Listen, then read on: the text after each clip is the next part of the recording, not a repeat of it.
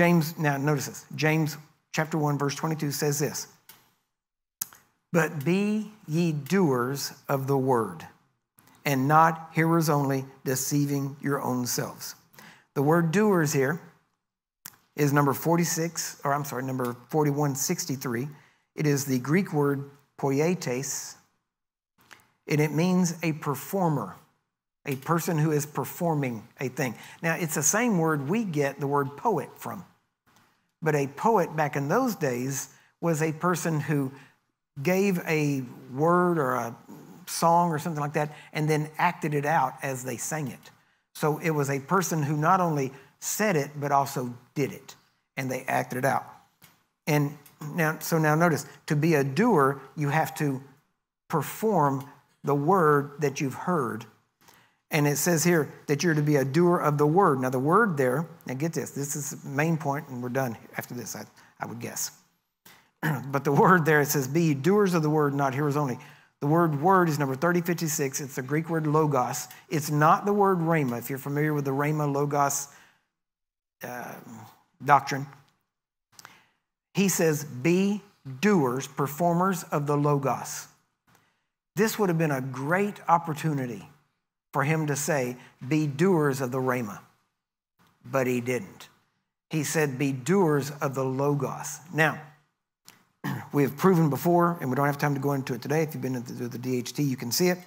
But the Word of God, rightly divided and understood, in other words, the concept of a particular aspect of the Word of God, the complete concept of a thing is the Logos. In other words, if you have a good understanding of the doctrine of laying on of hands to heal the sick, then you have the Logos of that, okay?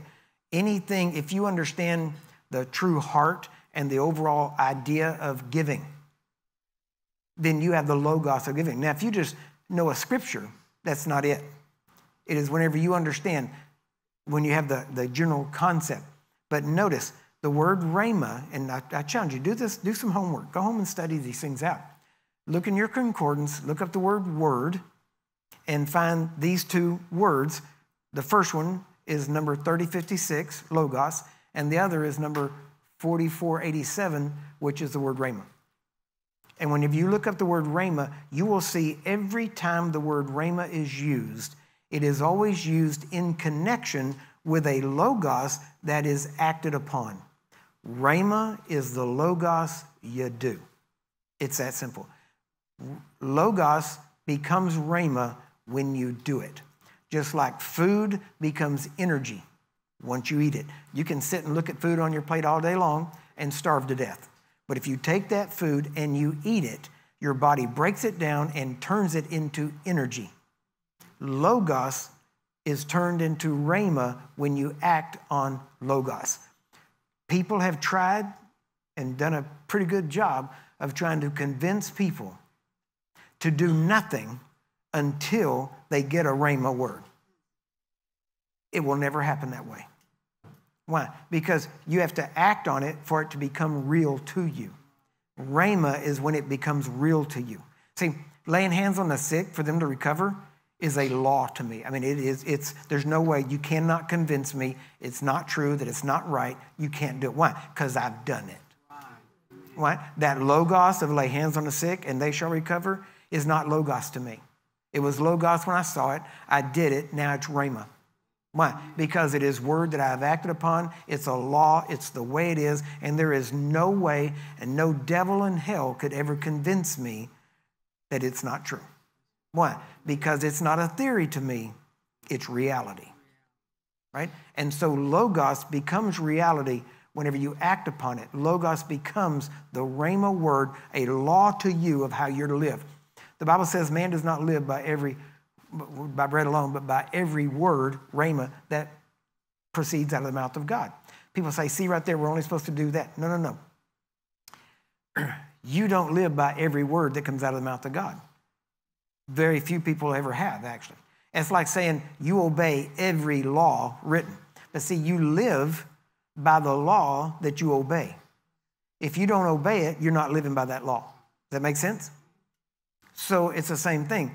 We don't live by bread alone, but by the word of God, what? not just the word of God that's out there, but by the word of God that we live by. When you say, well, I live by that, what does that mean? It means you do it. If you don't do it, you don't live by it. So if you're going to live by Rhema, that means that the word you live by is the word, it's the Logos you do. Does this make sense? You've got to get a hold of this. Because this goes back, believe it or not, a lot of this goes back to the idea or to the situation I had on the Facebook thing that I was talking about when we started. Why? Because they brought up this stuff about how we're supposed to wait and be led, and we have to have a word, and we have to do these kind of things. And I'm like, no. You read it. You believe it. You go do it. And then it becomes a law to you. And then you live by it. And then whenever you got that down, then you grab another one. And you meditate on it, and you talk about it, and you think about it, and you do it, and you put it into practice. And whenever you get an idea, and it's amazing because whenever you start putting these things together, all the scriptures fit together, and your life changes. And by these precious promises, you become a partaker of his divine nature, so that whenever you go out in public and you see a person that's sick, his divine nature says, well, of course we're going to lay hands. Of course. Why? Because this is a law. Of course this works. Now, this isn't my religion. This is reality. Right. This is what actually happens. Here's what's going to happen. And what's amazing to me, actually, is when I go out and I start to pray for somebody out in public, I've done it. When I first started, I was a little hesitant, and I had more rejections. I had more people say no. That was when I first started. As I saw it more real, and I saw that it was reality, I got bolder in it. And instead of going, I pray for people, and God heals them. That isn't how I say it. I'm like, now welcome. Hey, let me show you something cool. Watch this. And I take them by the hand and say, that leg, watch that right now in Jesus' name. Leg, be healed. There's no hesitation. Why? Because there's no guess. This is real. This is life. This isn't, well, let's try. Let's just pray and see what the Lord will do. Well, he's going to do one of two things. He's going to do what he said, or he's going to do nothing. How many of you know he never does nothing? He always performs his word. Amen? And so whenever that's why I said Paul and Barnabas, they wax bold speaking the word of God. See, whenever you start doing the word of God, you'll wax bold. You'll start to speak up and everybody goes, well, can you get me activated? You don't need activation. You need to become obedient. I don't need to activate you. Holy Spirit did that when he moved into you. You were on active duty from that moment on. You just been AWOL. And now it's time to get obedient and do what you're supposed to do.